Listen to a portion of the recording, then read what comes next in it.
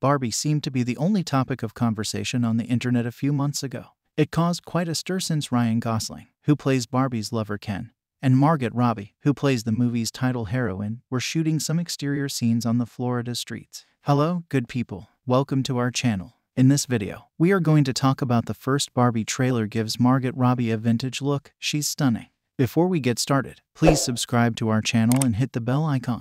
So stay tuned and sit back, relax, and enjoy. However, since we aren't currently drowning in Barbie news, now is the ideal time to see the film's first trailer and see how everything will play out on the big screen. Since the movie won't include the wildly popular Aqua song Barbie Girl, we may repeat the line the Barbie trailer looks plastic and great as many times as necessary. At the same time, you can see that the Barbie universe is distinct, as director Greta Gerwig, who is nominated for an Academy Award, has previously hinted in earlier interviews. Some expectations are sure to be disappointed or shattered because the live-action film is being released more than 60 years after the doll was invented.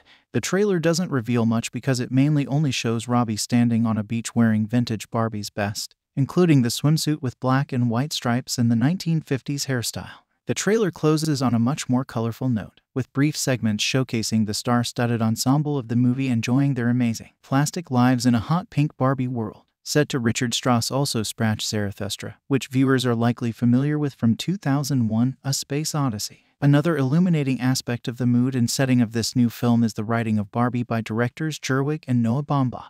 Since Gerwig and Baumbach are both renowned for portraying certain harsh realities of life with humor at their core, their interpretation of the well-known figure is all the more intriguing. In an interview, Will Ferrell, who plays the CEO of Mattel, the firm that made the Barbie doll, hinted that the film will be a parody of patriarchy and a critique of the social and aesthetic norms that are placed on women.